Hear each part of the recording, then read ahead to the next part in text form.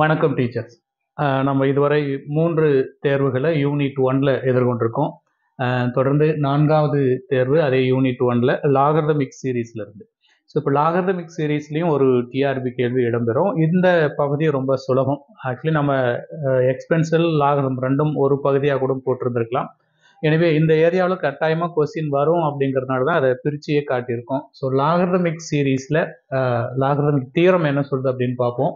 If mod x is less than 1, so mod x is less than 1 is nothing but அது எப்படி எழுதலாம் பாருங்க, -1 less than x less than 1.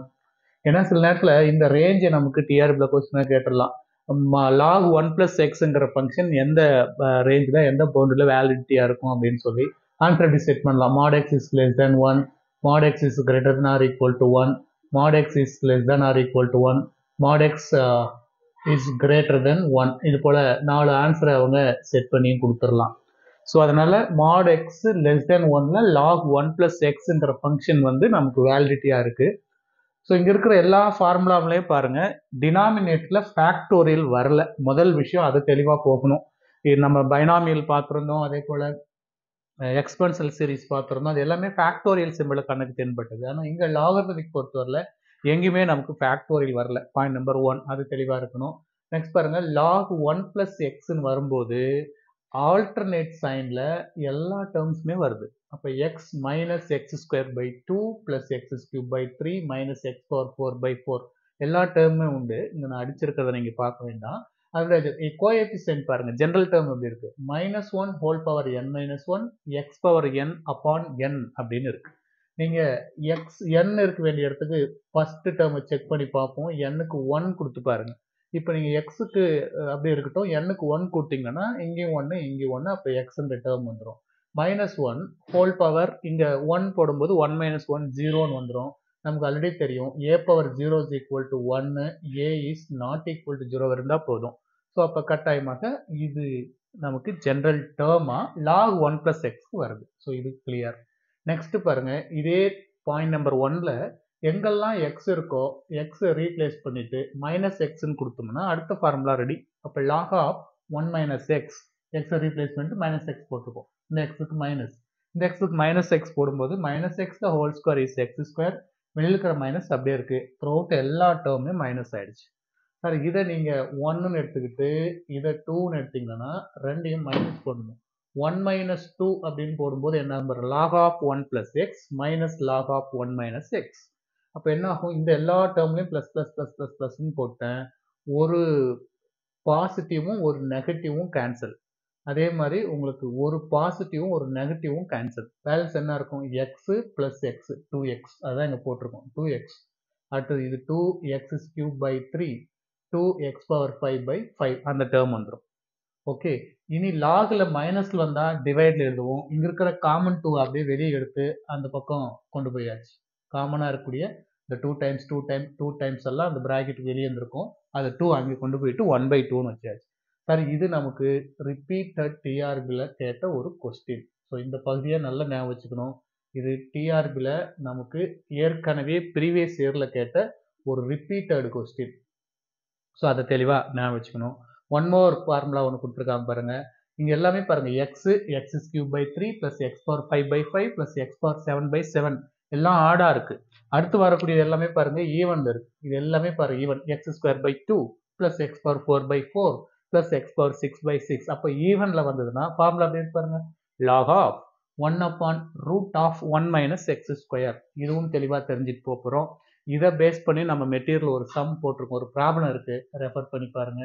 Cos sign காம்பினேஷனில் trigonometry identity use பண்ணுற மாதிரி அந்த formula உள்ள வச்சுருக்காங்க. சம்ஸ் இருக்குது மெட்டீரியலில், அதையும் பாருங்கள். அடுத்து பாருங்கள் log 2. நீங்கள் இந்த முதல் கேஸில் கொண்டு போயிட்டு எக்ஸை ரீப்ளேஸ் பண்ணிட்டு அதுக்கு பதிலாக நீங்கள் 1ன்னு கொடுத்து பாருங்கள். log 1 plus 1 அப்படின்னு வந்துடும். அப்போ log 1 plus 1 அப்படின்னு வரும்போது உங்களுக்கு ஆட்டோமேட்டிக்காக log 2 அப்படின்னு கிடைச்சிடும். log 2. ஸோ இங்கே 1 மைனஸ் 1/2 ப்ளஸ் 1/3 மைனஸ் 1/4 இந்த டேர்ம் தான் வரப்போகுதுங்க. கிளியருங்களா? ஸோ இதுவும் நமக்கு டிஆர்பியில் கேட்ட ஒரு ரிசல்ட் தான். இதையும் தெளிவாக ஞாபகம் வச்சுக்காங்க. ரியல் அனாலிசிஸில் இப்படி ஒரு சீரீஸில் கொடுத்துருப்போம். அப்புறம் ஆல்டர்னேட் சீரீஸ், ஒரு ப்ளஸ்ஸு ஒரு மைனஸ் இருக்குது, ஆல்டர்னேட் சீரீஸ். ஸோ இந்த ஆல்டர்னேட் சீரீஸ் கன்வர்ஜென்ட்டா டைவர்ஜென்ட்டா அப்படின்னு கேட்டிருப்பாங்க ரியலில். ஸோ ரியல் வரும்போது அதை சொல்லி விட்டுக்கிறேன் என்ன விஷயம் அப்படிங்கிறது. உங்களுக்கு ஆல்டர்னேட் வந்தாவே நம்ம லிப்னிஸ் தியரம் அப்ளை பண்ணுவோம், அல்லது இதுக்கு அப்படியே மாடுலஸ் போடுவோம். மாடுலஸ் போடும்போது ஆட்டோமேட்டிக்காக உள்ளே இருக்கிற மைனஸ்லாம் ப்ளஸ் ஆகிடும். ஸோ இப்போ உங்களுக்கு ஆல்டர்னேட் சைன் வந்தாவே ஒன்று கண்டிஷனல் கன்வர்ஜென்ட்டை பற்றி பேசணும், அல்லது அப்சல்யூட் கன்வர்ஜென்ட்டை பற்றி பேசணும். அப்சல்யூட் கன்வர்ஜென்ட் எல்லாம் கன்வர்ஜென்ட் ரைட்டுங்களா. ஸோ அப்போது கன்வர்ஜென்ட்லாம் absolute ஆகுமானா converse is need not to be true. So அதை ரியலில் பார்க்க போகிறோம். அப்படியே நமக்கு இந்த சீரீஸில் கொடுத்துட்டு அவங்க கேள்வி கேட்டிருப்பாங்க. So the series is converge ஆகுது. எங்கே சார் கன்வர்ஜ் ஆகுதுன்னா log 2க்கு கன்வர்ஜ் ஆகுது. ஓகே. ஸோ அப்போ 1 minus 1/2 plus 1/3 minus 1/4 plus etcetera is converges to log 2. இது ரியல் கொஸ்டினாக இருந்தால், ரியல் அனாலிசிஸாக இருந்தால். இங்கே நமக்கு இந்த டேர்ம்ஸை கொடுத்துட்டு log 2க்கு ஆன்சர் டைரெக்டாக அவங்க புட் இன் பண்ணுவாங்க. நெக்ஸ்ட் ஒரு ரிசல்ட் ஒரு 4 இதாக கொடுத்துருக்கோம் பாருங்க. இது நம்ம முன்னாடி எக்ஸ்பென்ஸ்ல இதை காட்டியிருக்கோம். log e base 2 into log 2 base e அதோட வேல்யூ 1. சார் 2 மட்டும் தான் வரணுமானா 4 வரலாம், 6 வரலாம், ஏதோ ஒன்று வந்துட்டு போகுதுங்க.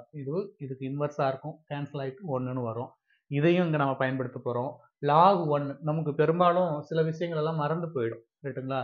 இப்போ நமக்கு எப்படி பழைய டிஆர்பியில் நம்ம ஆல்ரெடி கேட்ட மாதிரி இந்த 22/7 முந்தின வீடியோவில் கூட அதை பற்றி பேசியிருந்தோம். அது போல் இதெல்லாம் எக்ஸாம் பாயிண்ட்டில் திடீர்னு அந்த இடத்துல ஸ்டக் ஆகி மறந்து விட்டுருவோம்.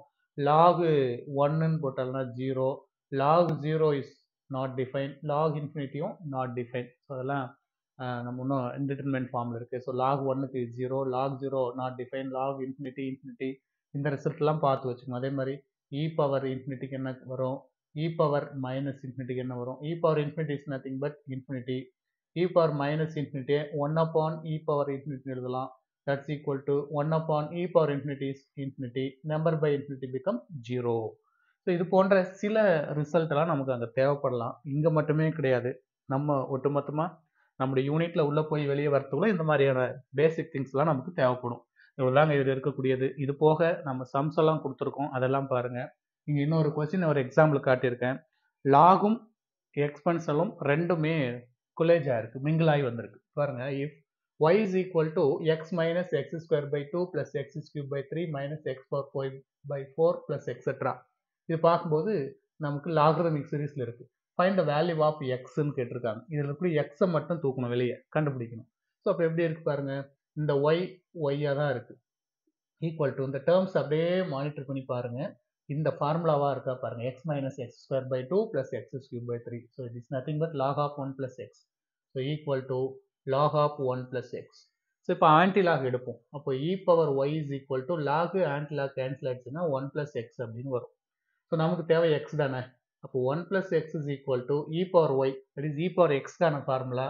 e பவர் x என்ன போட்டுருந்தோம், 1 minus x by 1 factorial plus இப்போ நமக்கு y-யில் இருக்குங்க. அப்போ e power y-கான expansion 1 plus y by 1 factorial plus y square by 2 factorial plus y cube by 3 factorial plus etc.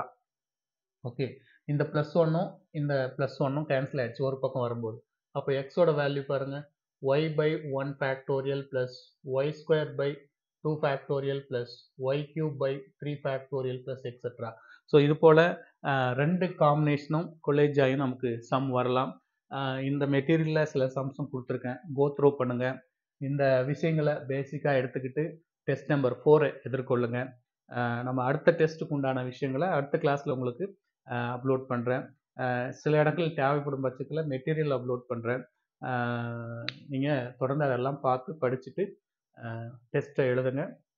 அனைவருக்கும் வாழ்த்துக்கள். Thank you teachers.